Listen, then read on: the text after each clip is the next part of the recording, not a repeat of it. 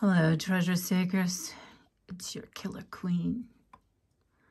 I wanted to come to you today and have a little talk about amber. Seems like everyone of late is selling amber, but nobody really talks about it. What can I tell you about amber? It can be found from Alaska to Madagascar. Some of the largest deposits are in Myanmar. The world's largest deposits, of course, or the largest piece was in Myanmar. The world's largest deposits are in the Baltic region in Russia. 90% of today's amber is harvested in the Baltic region and made into jewelry. And 95% of that amber has been heat treated or refined to make the amber suitable for consumer goods. Beauty supplies, in parts of Latvia, food. It goes in a powdered form in face creams, teething necklaces for babies. Amber has properties that are said to be healing. There's something in amber called succinic acid. This is, of course, butterscotch and egg yolk, which is actually one of the more rare colors of amber.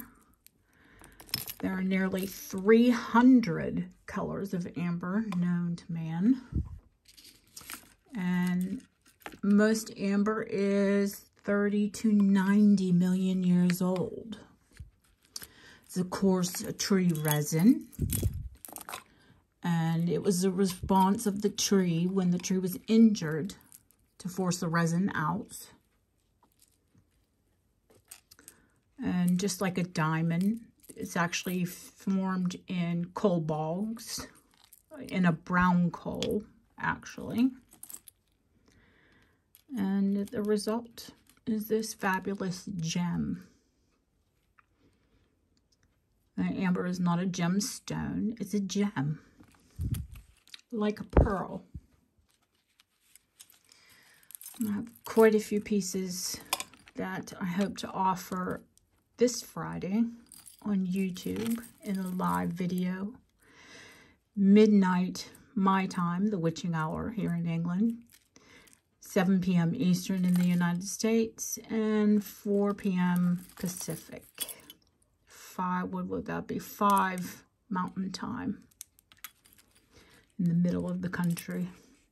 Or depending upon, I know Arizona has its own rules and, well, I don't even know what time it is there. But the notification will come up and I hope that you can come and join myself, and possibly Sunday Baubles will be calling for myself. These are just some of the pieces that I hope to offer. This ring is amazing.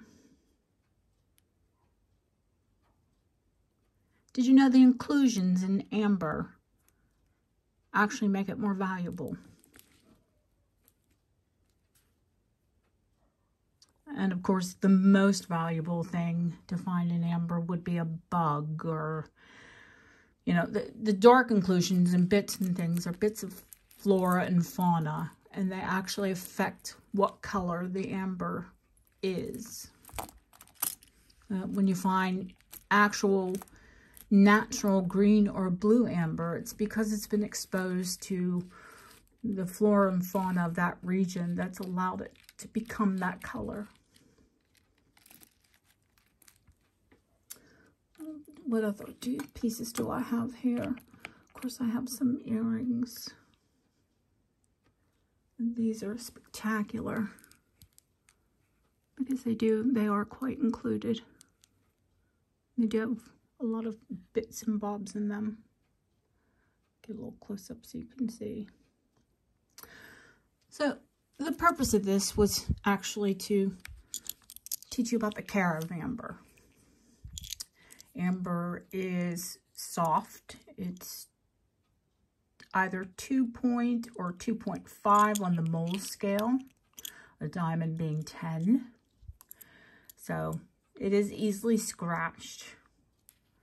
I mean, with something sharp. You don't want to obviously scratch it with something sharp, but it can be scratched. And one of the easier ways to tell if you're amber, you don't want to scratch it, but if you do scratch it, the scratch will be powdery. If it flakes, it's not amber. Another test is the saltwater test. I live near the sea, so that's pretty easy. You know, I can just get a container of seawater, and if the amber floats, then it's real. I think it's something like 7 or 8 tablespoons of salt in a cup of water. But you might want to look that up. I'm not positive what the salt ratio is, but the amber will float. Now, of course, if it's on something, a piece like this, it's on a wire, that's not going to float, now is it? But if it's, you know, some fabulous beads that just have some, I think that's a silk cord. And it's a silk cord running through there. These are vintage as well. Those will float. Even this ginormous bracelet. Yes, I mean, it's close to the camera, but yes, it is that big. I think the tallest piece is like 3.5 inches. And I'm not much for stretch, but when it's vintage amber on vintage stretch cord, then yeah, please, I'll have some of that. I'll also be offering some other pieces, some carved amber. In very unusual settings. Not typical of what you find. I mean, there are some typical pieces, but then there are pieces like this that is Etruscan and late 1800s. Pretty sure you're not going to find too many of these. But the care of amber. As women and even men, we have body oils and makeup and perfume and colognes and deodorants and hairspray and so many different products that can get onto this amber. None of them are which are good for the amber. The easiest way to clean the amber, I use a foaming facial cleanser. Anything that I use on my face, I'll use it on the amber. You don't want to use maybe a baby soap, you know, a liquid baby soap or very mild shampoo. You don't want to use a caustic dish detergent or, you know, I clean a lot of jewelry with dishwasher tabs.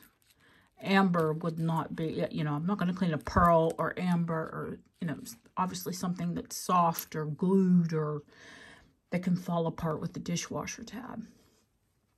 So I tend to use facial foaming cleanser to clean the amber.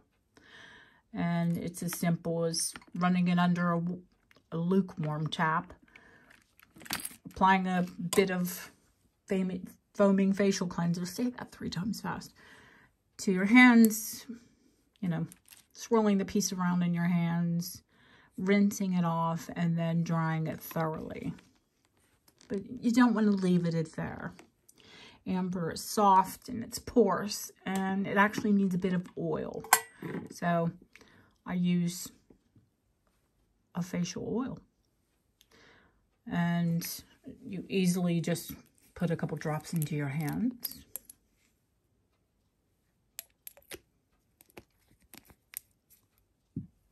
And just warm it through. And pick up a piece. You want to make sure you get in between the beads, because that's where it gets dry.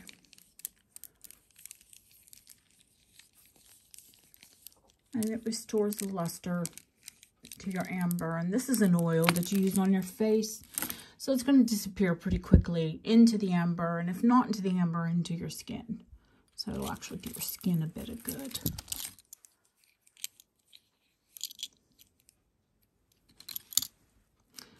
This piece that I showed you a moment ago, the Etruscan piece, you can see just at the end caps there, this has been set on wire.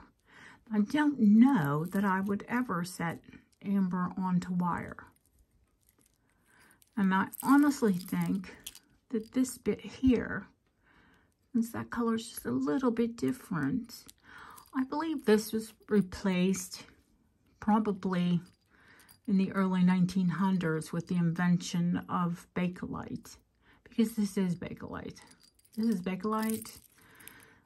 This is actually a honey amber, and this is egg yolk butterscotch. I love this piece. It tinkles. It's fabulous.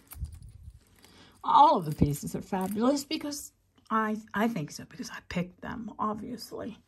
But all of my vintage is hand-picked.